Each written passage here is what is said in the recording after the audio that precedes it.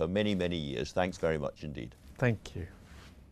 That was fun. Back to Brexit, however, the key cabinet ministers have come to some kind of agreement, but it's very unclear what, if anything, it really means. The International Trade Secretary was there, so presumably Liam Fox knows. He joins me now. You know, but you're not going to tell us. Yeah, that's a fair summary. Right, well, let me ask you, first of all, about this word that's become... Everyone's talking about divergence, and to a lot of people it seems a very abstract thing. What is divergence, and why does it matter? Well, what's important is Britain's freedom to act differently in the future, according to different circumstances. Now, if you look at Britain's trading performance back in 2005, 2006, about 56% of Britain's exports of goods and services went to the European Union. That's now down to 43%, and the reverse is true of the rest of the world. We're now exporting more to the rest of the world outside Europe. Now, the key part of that is, if you look at what the IMF have said, for example, they say that 90% of global growth in the next 10 to 15 years will be outside Europe. So we need to orientate ourselves towards those markets, towards those big economies. That's not to say that the European Union will not remain a very important export market for the United Kingdom, but we also need to be free to orientate ourselves towards the areas where there'll be more trade. And to do that, we need to do things very differently. Well, we need to be free to take some of those decisions for ourselves. Now, there's a lot of talk, as we've heard this morning, about customs union. The key thing about a customs union, as you described earlier, is that it puts a big frontier around Europe. Yep. And it means that we all apply the same duties to things coming in. Now, first of all, we would like to be able to alter those. For example, with developing countries, we'd like to be able to cut some of those duties that the EU currently applies. We couldn't do that if we were inside a customs union. I absolutely understand the ambition. What seems to me to be borderline dishonest is to say that we can have all of that and a generous free trade agreement with the EU. They are absolutely clear that is, to use Donald Tusk's word, pure illusion. Well, we'll wait and see where the negotiations take us, because remember, if you're looking at what's in our interests, you also have to look at what's in the EU's interests. The EU has a massive surplus with the United Kingdom on goods, something like £100 billion in the last year. To not have that free trade agreement with the United Kingdom would mean that European exporters, European businesses, were at a huge disadvantage. They have spent 40 years creating a rule-based, law-based new system. And now we're saying we want to diverge from your laws where it suits us, stick with it where it suits us, thank you very much. And they see that as a direct and serious threat to their way of living and creating this union. That's why they are all unanimously and very, very clearly saying you are not going to cherry-pick. If you try, we will keep you out of our markets. Well, we'll see. That's certainly the opinion of the Commission, and I understand why that's the opinion of the Commission. They're there as the, quote, guardians of the treaties. But whether that's what the member states will want in terms of Berlin, well, we'll see as we go through what governments do, because this is a question of whether do you put political ideology or the prosperity of your people first in these negotiations. Well, here's the Taoiseach, Leo Varadkar. The EU is a set menu restaurant, not à la carte. It's not possible for the UK to be aligned to the EU when it suits and not when it doesn't. And there's a national leader saying exactly what they're saying in the centre as well. And I mean, you say they're going to change their mind, they will fold in the end, but that is pure faith on your part, isn't it, really? You have no idea whether they will. No, I would say we'll make our case, and we make our case not just for what's good for the United Kingdom, but what we also think is good for the European Union. It doesn't make any sense for the European Union to tie itself up in tariffs, where it will be sending more money to the UK exchequer than we'd be sending in the other direction. That doesn't make sense for European businesses, European consumers, European workers. So we will ultimately have to sit down very hard-headedly, and we understand the position they're starting from. We will have to work out what is good, what's in our mutual benefit, and considering the trends in the wider global economy. The global economy is moving away from this concept of hardwired harmonisation to concepts of equivalence. The idea is that we start off in the same position, and then over time we diverge where it suits us. And there'll have to be some kind of body which decides how that works, and so on.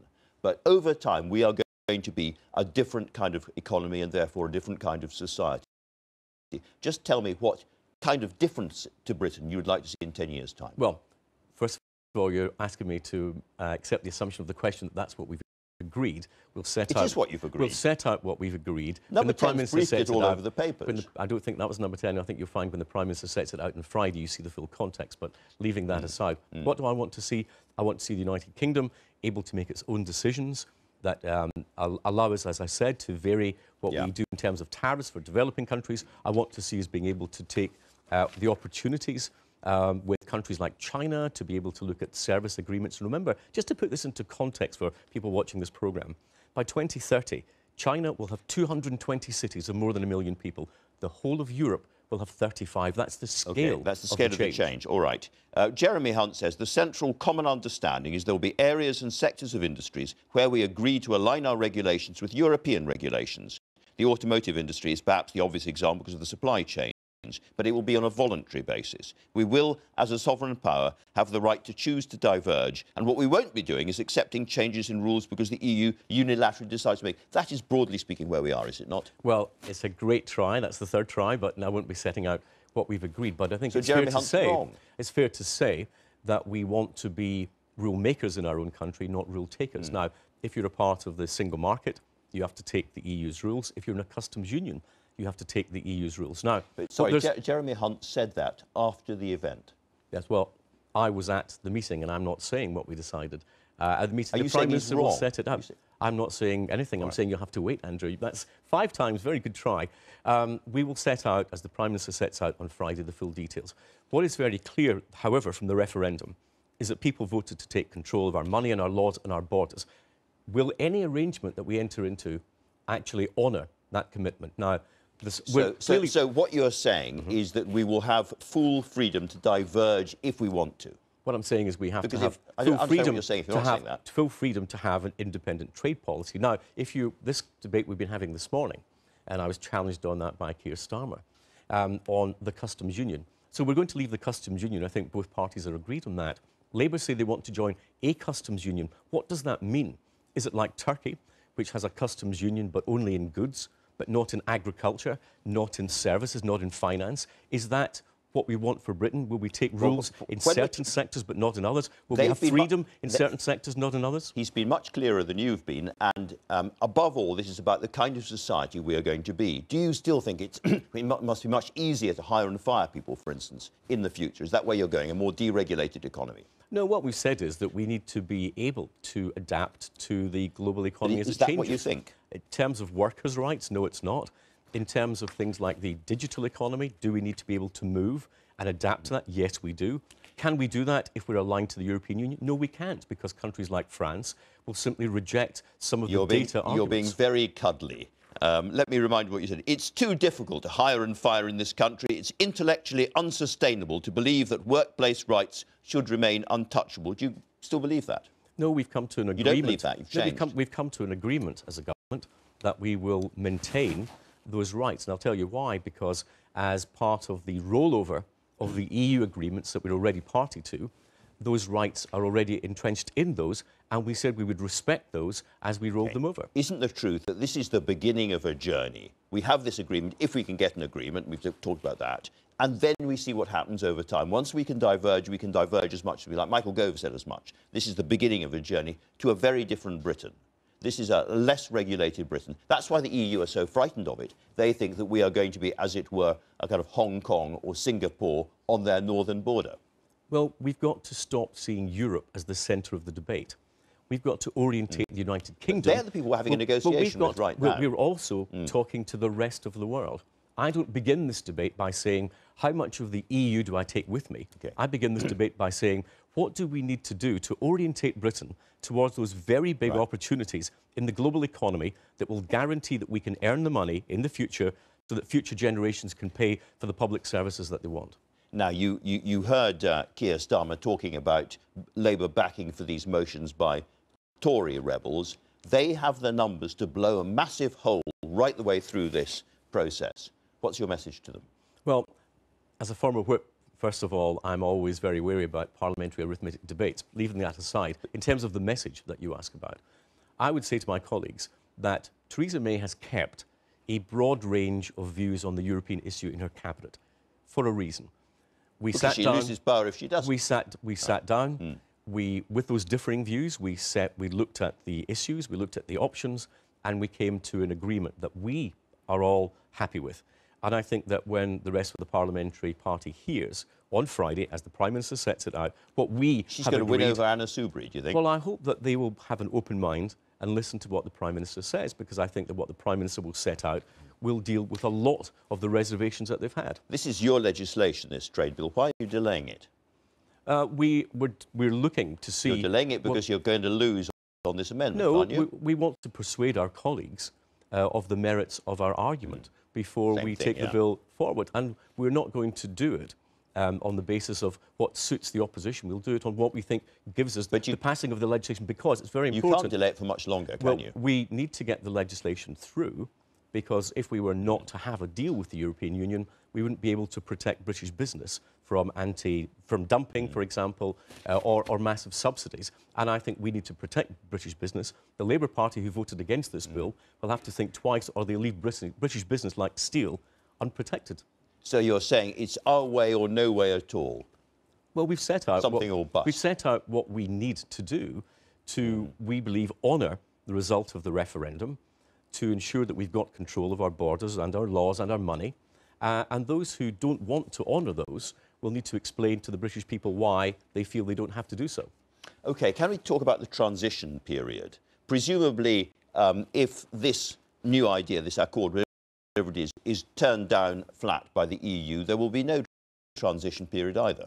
Well, we go into this negotiation on the assumption that at the Council in March we'll get an agreement on implementation, because we've got an agreement on how we move forward.